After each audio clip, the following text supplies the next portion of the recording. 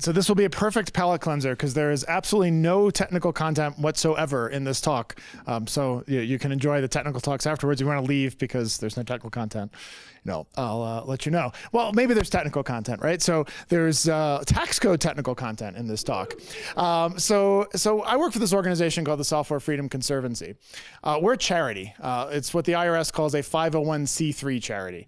It's the best kind of charity because it's not only tax deductible donations, and the organization pays no taxes as well. So it's tax-free on both ends of the revenue stream. The neat thing about working for a charity, and the reason I love my job, is because while most of you probably work for for-profit companies, how many people work for a for-profit company or something? Right, okay. So when you wake up in the morning, technically speaking, now I know this is, you try to find ways around this so you can actually do cool things with computers and not spend your time doing what your boss says, but technically speaking, when you wake up in the morning, you're supposed to deliver shareholder value. Or deliver like good value to the company for the people who own it. Well, for a customer. For me, I have to wake up in the morning and serve the public good. In fact, the IRS will revoke our tax deductible status and charitable status if we don't serve the public good. Now, our specific mission within that is to help open source and free software projects get things done. I used to be a developer years ago. I actually wrote C++ once upon a time. 1997 was probably the last time I wrote a line of C++ code. People were still arguing whether the standard template library was a good thing or not. Maybe people still are, I don't know, but it was a very new thing in those days. But I realized that all these open source projects had this problem, that they didn't have someone to handle stuff that developers don't like to handle. And being a masochist, I decided to help all these projects handle things other than coding. So I gave up a life of software development to help software developers not worry about things that aren't software development. So this is a NASCAR slide of all of our, not all of, but many of our member projects. Boost is on there, obviously. And Boost, in fact, became one of our earliest projects to inquire. My timer went out. They acquired first in 2006. We were formed in April 2006. In August 2006, Boost came to ask us to join. They didn't actually join until mid-2007. And the main request was to handle the fiscal details of this conference. So BoostCon, now C++ Now, became the first conference that we handled for a member project. And we've handled all the back office support for that. John Kalb is now the on-site organizer, does most of the work, really. I mean, he's the guy really doing the work, but when the bills have to get paid, he sends them to us and we get them paid. So that's not the only thing we do. Historically, Boost as a project has only ever asked us for that particular work, generally speaking.